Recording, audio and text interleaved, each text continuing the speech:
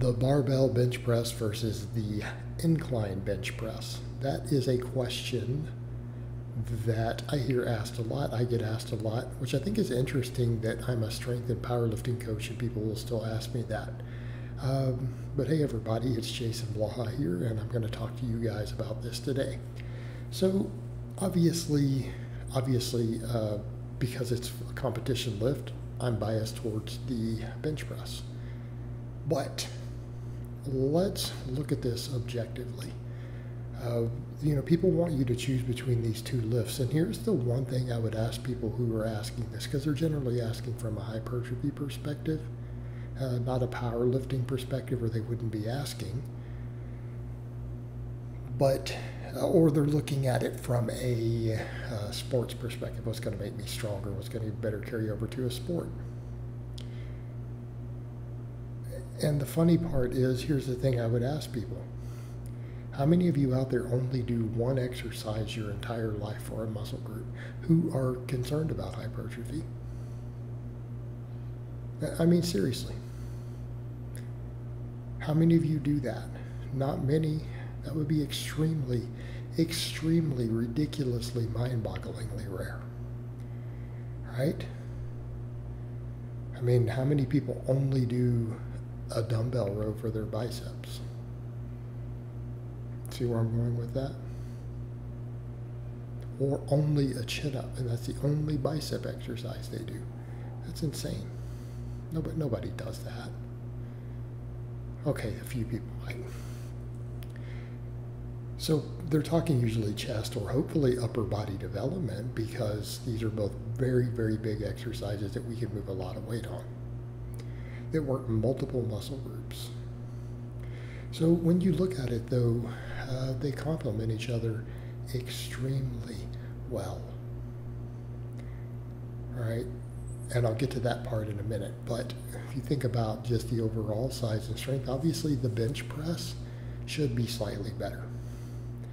A little more muscle involved, we can usually move more weight. And when you get someone who says, well, I move just as much weight on the incline, well, I can tell you that you're very, very biased in your training then, because it's not normal. In other words, if you trained both, you would be stronger on the flat bench. So the only way that happened is if a person did 2 years of nothing but incline benching and didn't touch a flat bench at all. Because I can tell you right now, if someone had never flat benched, and let's say they built their incline up to, 225 or 5 reps, and I have them start bench pressing, their bench press will pass their incline within a matter of weeks. So it's ridiculous. Obviously, we should be able to move more weight. A little more lower chest involved, a little more total muscle involved. However, that muscle, there's some bias with it. Okay, there's some bias with it. We know the flat bench works triceps a little bit more than incline does. By we, I mean people who read studies. All right, people who look at the research. And it's not that the incline's a bad tricep exercise. It's just that the flat bench is a better tricep exercise.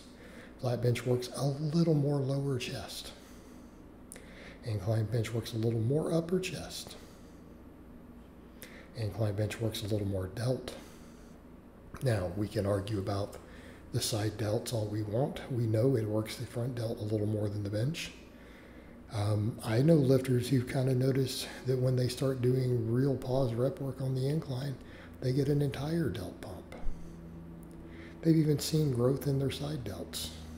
I don't mean just novices. So is it a better delt exercise in the bench? You bet.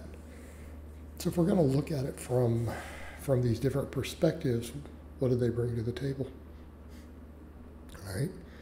Flat bench, probably a little more total muscle, particularly lower half of the chest, the triceps. Bigger exercise, contributes a little more to overall strength. Right? It is the king of upper bodybuilders, barring back movements. It's got a reputation for a reason, and it does work. And it's not just because it's powerlifting. There's plenty of research on it. It's a phenomenal upper body builder. Okay, incline bench. Slightly different bias in those muscles. Well, what happens if you combine them together? You're working all those muscles from two slightly different angles. Means a little more potential for complete development. Well, that's a good thing. That's a good thing. What is it? I've said many times, what's the best exercise for a muscle? Glute ham raises? Okay. Setting aside glute hand raises for hamstrings. The best exercise for a muscle is to pick two really good exercises and train both of them.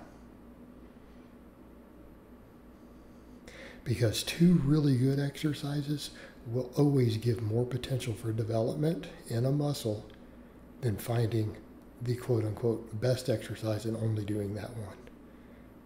It's always going to have slightly more potential. So, people will look at these and say, well, which of these two should I do? How about both? If you're looking for two presses to do, big presses to do for your chest, this is a great combination. You don't need to pick. But people are like, but I also want to do dumbbells. Well, do you really need them? You could always add dumbbells to your flat benching.